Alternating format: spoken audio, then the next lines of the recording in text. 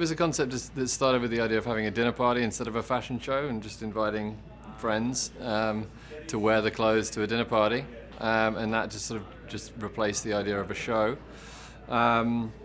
Seeing how the clothes translate to real people, friends of the brand, and it sort of escalated a little bit from there, and just became more and more layered as we started working with different people, and it sort of snowballed into a kind of multifaceted concept with AI and music and light and all sorts of other things, performance, and I don't really know what it's going to look like, but I guess that's the fun of it. We have a few. Tarek, Barry's doing the lights, Nigel's done some of the music, Tom York's that supplied one of the soundtracks, Christine Jones has been integral to the sort of curating the experience and the theatrical side of the night. Ignacio doing the food with Tamar. Who else? Aaron has put the whole thing together. Aaron Duffy. And Damien on the choreography. Did I mention him already? Probably not. I've got to get my list straight for the night. It started with a couple. It started with Christine, and then we added Nigel, and then we added Tarek, Tamar, Ignacio. I mean, it sort of snowballed into, like I said, it was multifaceted, and we were just trying to explore how a dinner party could evolve out of a sort of normal fashion dinner party, which can be fun, but it's not often that impactful, memorable, and yeah, here we are. I mean, it started with a conversation about how to capture the night on video, because it was obviously a dinner party, and no one wants to watch a video of a 2-hour dinner party, and so we talked about LiDAR capturing the clothes in 3D, and then the AI idea came into it, and we started exploring how AI could interact with the dinner party, and then it just sort of brought up the inevitable conversation about the advancement of technology and the eventual potential singularity. And so, we called it the Last Supper, I guess, for a few reasons, but I guess the most obvious is the Last Supper before the singularity. But it was, I don't know, it just felt like a cool name, quite honestly. Technology is it's an inevitable part of our future, and it's gaining an immense amount of pace in terms of how impactful it is on all aspects of our lives. On fashion, obviously, hasn't had a massive impact beyond Instagram, the internet, and all of that kind of thing. But the idea of AI, virtual reality, and all those things, it's inevitable that, like I said, will impact all aspects, including fashion. I don't know that we're necessarily exploring a specific way that AI will interact with fashion with this, but we do feel like it has not been done before, as far as I know, this kind of thing, or this sort of setup. So it'll be interesting to see how intelligent artificial intelligence actually is. Can it recognize clothes? Can it recognize color? Can it speak to what is going on in front of it? Because that, as far as I understand, is exactly what it's going to try and do. And you can imagine a future, as we've seen in millions of films, where this thing really is truly intelligent, and will have a huge impact on how we interact with fashion, I think. At the end of the day, though, with that said, I think the point of the night was to highlight the beauty of a purely analog experience. Like a dinner party between friends, between people, is something that I hope no AI will ever be able to reproduce. And it was that contrast, I think, that we were interested in. Can an AI learn from that? Maybe that was one part of it, but I think, in a day and age when, certainly in fashion shows, most people are watching a fashion show through their telephone. That intimate analog experience with the clothes right up in front of you seems to be waning a little bit, certainly in my opinion. And the dinner party with everyone in the clothes just felt like a novel way of exploring, another way of showing clothes more than anything else. Yeah, we worked with Aaron, I guess it was last year, on a film called Why Can't We Get Along? And he's a magician when it comes to, I mean, if you have the most complicated, impossible idea in the world that you need someone to organize and try and figure out how to do, he's the guy. He just has a beautiful brain when it comes to thinking about things differently and thinking holistically. Super fluid in his thinking. Like, I'm quite, you know, ignorantly opinionated, shall we say. I don't know what I'm talking about, but I have an opinion on what something should look like. And he just lets me talk, and you know, he humors me a little bit, and he's just amazing to work with, and just super creative, and just comes up with these things that any normal human being could never come up with. And then in his ability to put it together, like Why Can't We Get Along, he came up with the idea of the camera rigs, which was just like a massive part of the whole thing. So yeah, when it came to this, and like how do we make a dinner party really random and really memorable, Aaron seemed like the guy to sort of mine for ideas. Fashion shows are fantastic, and we enjoyed doing fashion shows for a long time, and they're an incredibly effective and powerful way of getting a message across each season. But for us, it just didn't necessarily feel like we were challenging ourselves every season when it came to doing a fashion show, and we've always been a brand that likes to sort of explore other ways of doing things, and so we stopped doing them. And I think we just completely flipped to the other side. Rather than dressing people and telling them, you wear this, you wear this, you wear this, and sending them down a runway, dressing real people is completely different. It's completely different. They have to feel very comfortable. They have to look like themselves. They have to feel special in the clothes, and it teaches you a lot. And so the way you design changes when you do it like that. And I don't know. I'll never say I will never do another fashion show, but for right now, I love. You know, it's really fun. It's very stressful exploring these other things because you have to come up with a completely new idea every single season. But they're fun to do. I mean, I don't know. Ask me at the end of the night whether I'll be going back to fashion shows. I don't know. I think the guests that we've invited are very similar to the people we've collaborated with. They're people that were friends of ours, friends of the brand.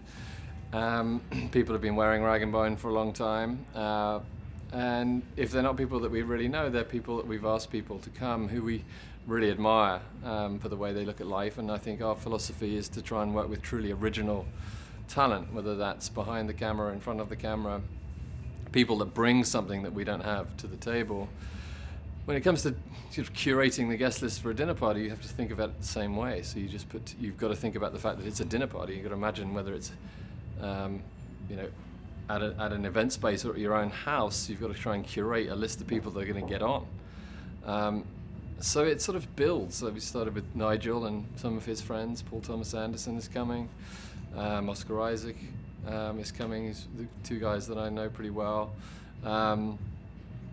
Friends of theirs, and then they know this person, and it's this sort of sequence of events, and somehow you end up with 60 people. Like I said, Emma Roberts is coming tonight, which is really exciting because we just worked with her in the last film that we did. Lakeith, who we also worked with. Who else? I don't know. I'm sitting next to my wife. That's the most important one. It takes a long time. I mean, this idea has taken at least 6 months to try and figure out. It starts with a couple of different things, and it just evolves. It just morphs into something. So as of now, I have not a single clue as to what we would do in September, if we're going to do anything in September at all. I've known Christine for a long time. She's a friend of mine and a really good friend of my wife's. How did I meet Christine? I can't remember how I met Christine. Long time ago. And I'd never worked with her.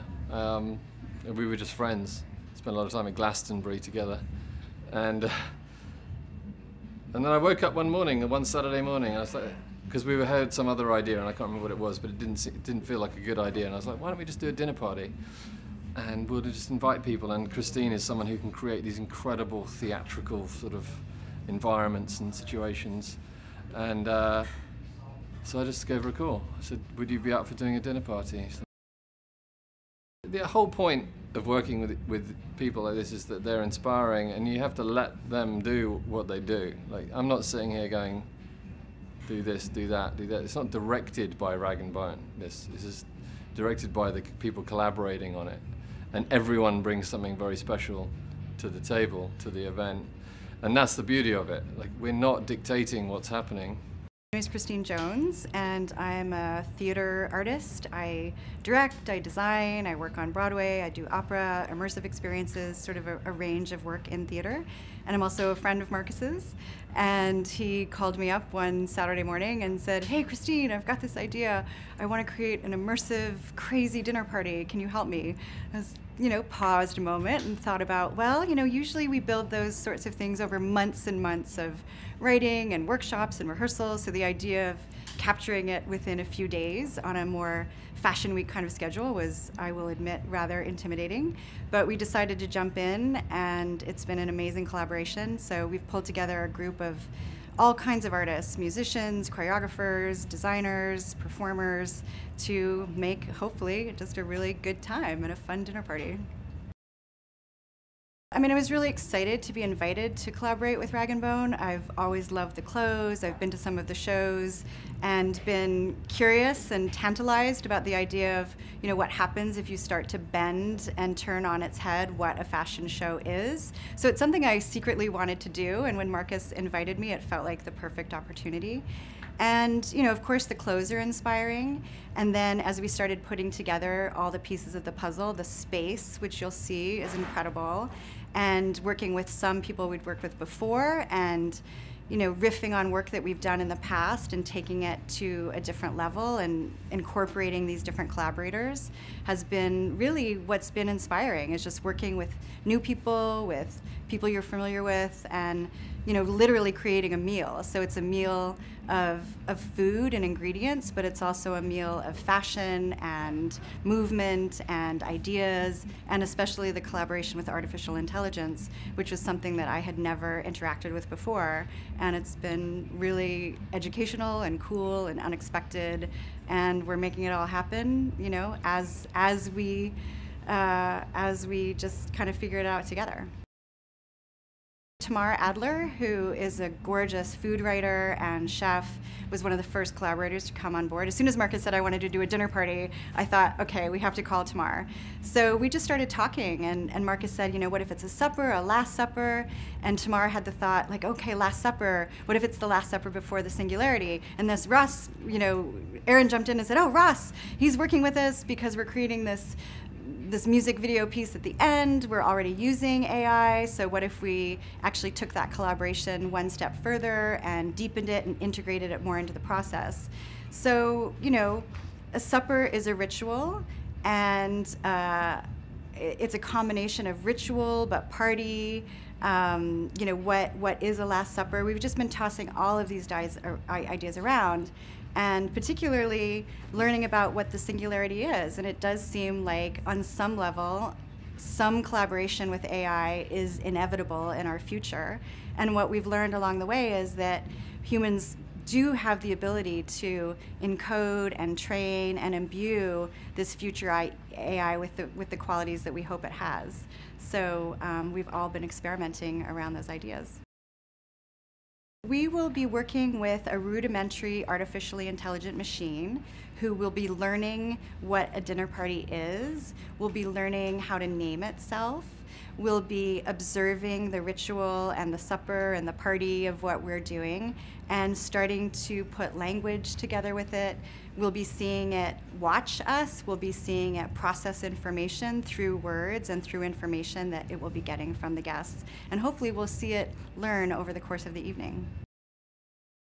What I'm wearing tonight is Rag & Bone Fall Winter Collection. It's a gorgeous pantsuit and some awesome shoes, and I'm absolutely thrilled. I'm just most excited to see it all come together. Like I said earlier, I usually have weeks and months to build something. When I work on an opera, we spend 2 years creating it. So to actually start on a Monday and have an event happen on a Friday with so many moving parts is totally exciting. I have a kind of adrenaline and butterflies rushing through my body that I am not accustomed to, so I'm excited to see how it all plays out, and I just hope everybody has a really good time. I usually don't really do kind of events, but I was seduced by the originality of it and also by the collaborators that were involved into it. Some of them I already had collaborate with Tom on a previous project, and I found it always exciting I always find it exciting to work again with him. I choreographed the film Suspiria that he scored, so we already were involved on defining an atmosphere, a world, something that, I mean, I also like the fact that this project had something that was a bit like a ceremony, and there was something that was connected to something really traditional and maybe ancient to something pretty futuristic, or at least bringing all this idea of artificial intelligence. And since it's really about artificial, since about, for me, I always find it interesting when you can connect the bodies to such ideas. So yeah, I was especially interested in learning how the artificial intelligence learns from you. In a way, it's very similar than the way you teach a routine, a dance routine. You activate your mirror neurons and you just basically copy, learn, mirror someone. So we create that kind of choreography that is not really dancey, but like mostly like it's very gestures, and the complexity is not in the movement themselves, but in the memorizing all the intricate detail for a very long period. And so we like a kind of an exchange of data, and yeah, it was very challenging. I like challenging stuff. So we're doing something that on the track of 7 minutes, we have 3-4 days to work on with people I've never worked before. Emilio Sarapoglou, the dancer that I work a lot with, came with me, and we created that routine together. Some elements that are actually taken from a piece called Babel that I did with Sidi Labishakari back in time. So these very gestural, very precise movements. It's very, yeah, you could feel like the smoke going out of the ears of the dancers as they were learning it. But yeah, it's been fun.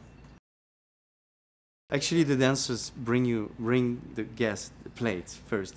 They start with that, and eventually the whole thing evolves from accumulation of them to a place where they merge, and then the conversation happens, like it's a kind of physical conversation that happens right in between the tables. So it's first peripheric, frontal, and then it goes inside, and then some part of the choreography, an element of it, gets transmitted to the guests who are then invited to participate. So it's a kind of it's a journey. I mean, definitely this idea that we are, the idea of mirroring, the idea of programming, the idea of connection and oppositions, how the magic that can come out of this, and the idea of synchronicity, the idea of somehow software, like something that we are all we can program each other. We have this faculty of bringing a lot of different ideas together in a very condensed time. So I guess that was the departure point of the choreography. It's something that, yeah, it's very mental, but it's also something fun, I would say. And dancers gaze a lot into each other's eyes, so the information also gets transmitted. There's something feeling that gets transmitted from doing that. It's quite trippy for them. Actually, it's very hard for them to gaze also in the audience, because they have to really get all these details on the road for quite a long period. Any project that brings different artists together, I just always love the idea of merging different disciplines. My work is only about that. I work with visual artists, with musicians. I work in different fields, from movie to theater. Sometimes I just think we make the best out of things when we find this common place, and sometimes having a very short time frame to do so, it's brings sometimes the best of people. I just yeah, I do believe a lot in this idea of connections, and I believe creativity and things comes out of that, from these merging minds. And when technology can enhance that feeling and just kind of even present as a mirror of that in a way, I found it interesting. You stay intuitive, and then you try to go for the first feelings, and often is the best way to work, I feel. I mean, not for everything, But for something like this, it's what I enjoyed a lot in the idea of working with Christine also is the fact that she really remains open, and it's a collaboration. So we develop this together, and the conversations push the thing and create what you're gonna see tonight.